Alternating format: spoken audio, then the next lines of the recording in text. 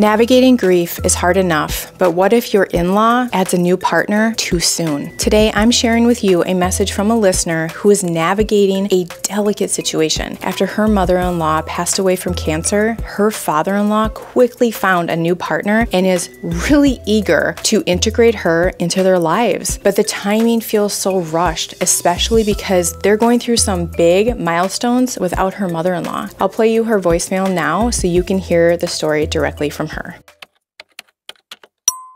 My mother-in-law passed away a year ago, and my father-in-law started dating this woman immediately, and it's putting a big strain on our relationship, and I'm just not sure how to continue talking to him about this. We announced that we were pregnant, and unfortunately, the same day, my mother-in-law announced that she had cancer, and then she passed away when my daughter was 3 months old. So there's a lot of firsts that we have been trying to, mourn my mother-in-law during, that we have asked him not to bring this woman around for, and he's been very upset that we don't want her there and can't understand why her kids are treating him differently than we're treating her.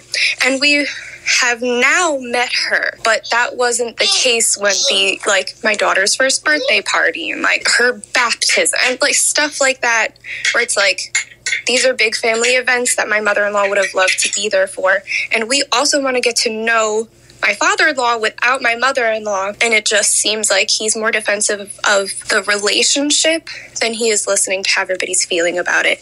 And it's making everybody sad. First of all, I want to acknowledge how tough this must be. You're dealing with so many emotions. You have everything with grief, and then you have joy with your child's milestones. And now you have this new relationship being added into the mix. It is completely natural to feel conflicted, and it's okay to need more time. Grief is a personal journey, and everybody, him, you, your husband, everybody moves at their own pace. When it comes to setting boundaries around family events, it's all about being clear yet compassionate. You could say something like, "We would love to have you join us, but we're not quite ready," let's say her name is Cheyenne, "for Cheyenne to be there. If you were able to come alone, that would mean so much, but we completely understand if you can't make it this time." If you feel like you would want a gentler approach, you could try something like, "We're taking things one step at a time. We're not ready for Cheyenne to join us at these bigger milestone events. We hope you can still come, but we understand if it's too soon." Remember, setting a boundary is not shutting people out forever. It's just meaning that you are setting your own pace, the pace that feels comfortable for you at this time. So for right now, this is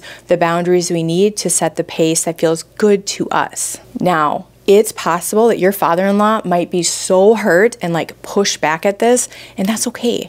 Sometimes boundaries feel super uncomfortable to those we set them with, but holding firm is essential for your own well-being, and you are allowed, everyone's allowed to grieve. Everyone's allowed to have their own time and to grieve at their own pace. It's not about you rejecting his partner. It's about you allowing yourself to fully process the loss of your mother-in-law. As you navigate through this, keep checking in with yourself. Honor what feels right to you and your family. There's no set timeline for when you should be ready. Trust your instincts and don't feel pressure to rush through the process. Truly, you're not saying no to all things. You're just saying no to the big milestones that you just know that you're still grieving your mother-in-law. Thank you so much for the listener who shared the story with us. I know that there are others out there facing a similar situation, and I hope that this helps you find a way forward that feels authentic to you. And to the rest of the Mind Your Boundary community, if you have any supportive words, insights, just nuggets of wisdom, please share them with her below. We are all here to support one another through these tough moments. YouTube thinks you'll love this video, and until next time, friend, make sure you keep minding your boundaries. Bye.